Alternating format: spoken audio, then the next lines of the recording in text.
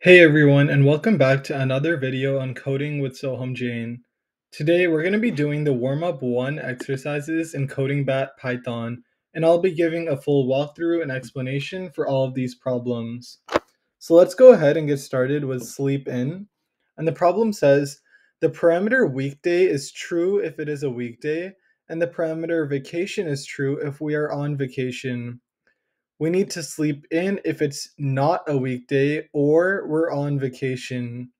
And let's return true if we sleep in. So since we need to return true if we sleep in, this sentence over here tells us what we need to code, which is if it's not a weekday or we're on vacation, then we can simply return true. And in our else case, we don't actually need to write out the word else because it'll run this code if the if statement doesn't go through. So we can just do return false. And all of those are correct, so we can move on to the next problem.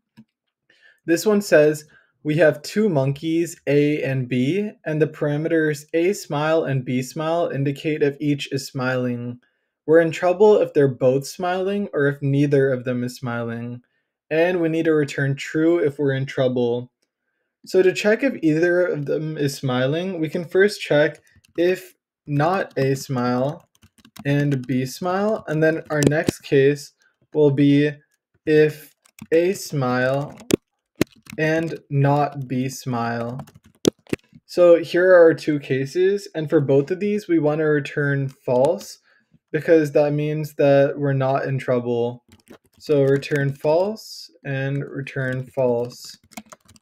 Our only other case will be return true, and this is when either both of them are not smiling or both of them are smiling.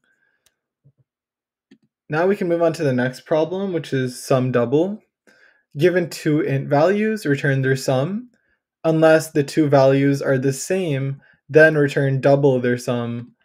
So let's start by checking if both values are the same, and we can do this by writing if A is equal to B. And if it is, we need to return double their sum, which is return 2 times, and then in parentheses we'll do A plus B. And in our else case, we'll just do return A plus B. And if we run this, it's all correct, and we can move on. Given an int n, return the absolute difference between n and 21, except return double the absolute difference if n is over 21. So we can start by first checking if n is over 21, and we'll just do if n is greater than 21. So in this case, it says return double the absolute difference. So since n is greater than 21, the absolute difference would just be n minus 21. So we'll just do return 2 times that, 2 times n minus 21. In our else case, we have return 21 minus n, and this is the absolute difference since in our else case, we know that n is less than or equal to 21. So this will be an absolute difference. And that's all correct. The next problem is parrot trouble. If we have a loud talking parrot, the hour parameter is the current hour time in the range 0 to 23. So that's how we know that this one is an integer. And we're in trouble if the parrot is talking and the hour is before 7 or after 20. So this parameter talking is probably going to be a Boolean. And we want to return true if we're in trouble. So let's look through some of these. True tells us that the parrot is talking, and since 6 is before 7, that means true, we're in trouble, and it goes on for the other cases as well. So we can check if the hour is before 7 by doing hour less than 7, or the hour is after 20, and we want to see if the parrot is talking. This means that we're in trouble, so we'll return true. Otherwise, we'll just return false. And if we click go, it's all correct. Now for the next problem, makes 10. We're given two ints, A and B, and we want to return true if one of them is 10 or if their sum is 10. So to check if their sum is 10, we can do if A plus B is equal to 10, And to check if one of them is 10, we can check or A is equal to 10 or B is equal to 10. And in this case, we want to return true. Otherwise, we'll just return false. So that's all correct. The next problem is near 100. Given an int n, return true if it is within 10 of 100 or 200. And they've given us this note that says absolute value of a num computes the absolute value.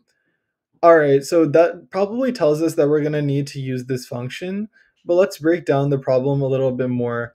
So return true if it is within 10 of 100 or 200 tells us that we need to return true if it's greater than 90 and less than 110, or if it's greater than or equal to 190 or less than or equal to 210. But instead of doing that the long way, we can use this absolute value function, and we'll check if absolute value of n minus 100 is less than or equal to 10. And then we can copy this part over here for 200 as well. So if we do this, then we can return true in this case, and our other case will just return false. If we run that, all of our test cases are correct. And we'll move on to the next problem. Given two int values, return true if one is negative and one is positive, except the parameter negative is true. So this is our third parameter over here, which is a Boolean. Then we return true only if both are negative. So let's start by looking at our negative parameter. So we'll just do if negative. And in this case, we want to return true if both are negative. So if A is less than 0 and B is less than 0, that's when we return true. In the other case, we return false. But now we also need to check if negative is false. So in this case, we return true if one is negative and one is positive. So if A is less than 0 and B is greater than 0 is our first case. And our other case is if A is greater than 0 and B is less than 0. Then we also need to return true. So we can copy this for both of these. And then in our else case, we'll just return false. And if we click go, then all of those are correct. And for the next problem, not string, given a string, return a new string where not has been added to the front. However, if the string already begins with not, return the string unchanged. So for this problem, it's important to note that we're checking if it begins with not, which has 3 characters, but if it doesn't, then we need to add this not with a space after it. So this one is 4 characters. So let's start by checking if it begins with that string not. So we can use slices if the first 3 characters is equal to not. And what this does is it checks the first 3 characters. So since there's nothing before the colon, it counts all of the characters before this index 3. And this means that it begins with not, so we'll just return the string as it is already. Otherwise, we want to return this not string plus str, which is our parameter. So that's all correct. If we move on to the next problem, missing char. Given a non-empty string and an int n, return a new string where the char at index n has been removed. All right, so before reading the rest of this problem, we can just look at these parameters so it makes a little bit more sense. So over here, for all 3 of these, we're given the word kitten. And when it's 1, we get rid of the I because that's at index 1. When it's 0, we're getting rid of the K, and so on. And the problem says the value of n will be a valid index of a char in the original string. So we don't need to do any if or else checking, and instead we just need one line to solve this. So we'll return the string until that character. So this is similar to the slice that we did using 3, but this time we have our parameter n, plus we need to do every character after this n, but we don't want to include it. So we'll just do n plus 1 and then a colon after that. And the colon after that will include all the characters after this value. It's important to note that when we're doing n plus 1, since it's before the colon, that means it's inclusive, but this n over here, it's not inclusive because it's after the colon. If we run this, we'll see that all of our cases are correct. And now we're on to front and back. Given a string, return a new string where the first and last characters have been exchanged. Alright, so instead of immediately jumping onto doing what the problem states, we need to be aware of cases where we just have 1 or 0 characters because we want to return the string originally how it is. So let's make sure that we're checking for if the length of the string is greater than or equal to 2. And that's when we're going to swap the first and last characters. So we'll do return string of -1, and this gives us the last character, plus our string from, so now we want to do all the characters not inclusive of the first and last characters. So we'll start with 1 since this is inclusive.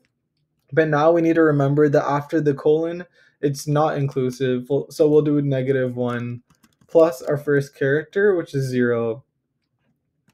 If you guys want to learn more about how slices work, let me know in the comments below and I'll make a video on these in the future. And our else case is just going to return the string.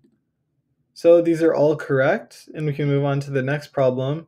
This is the last problem in Warmup 1 for CodingBat Python. And it says, given a string, we'll say that the front is the first 3 characters of the string. And if the string length is less than 3, the front is whatever is there. So here we're probably going to need to check the length of the string again, like we did for the last problem. And we'll return a new string, which is 3 copies of the front. So let's try to figure out what this front is. So first we can do if the length is greater than or equal to 3. Then we just need the front, which is the first 3 characters. So the first 3 would be using a slice, :3. And then if we do this times 3, it'll give us 3 copies of our first 3 characters. So for example, if it's JAV, when we do times 3, it'll give us this output. In our else case, this means that the length is less than 3. Then our front is the string itself, so it'll be the return string times 3. And that's it for the warm-up 1 of Python and CodingBat. If you guys enjoyed this video, then please be sure to leave a like and subscribe. And please leave a comment with suggestions that you guys want to see for future videos. I can also do other CodingBat videos, such as for Warmup 2 or the other exercises that are here. And I'm also interested in doing Java and Python, so please let me know what you guys think about that. Thank you once again for watching this video, and please be sure to subscribe.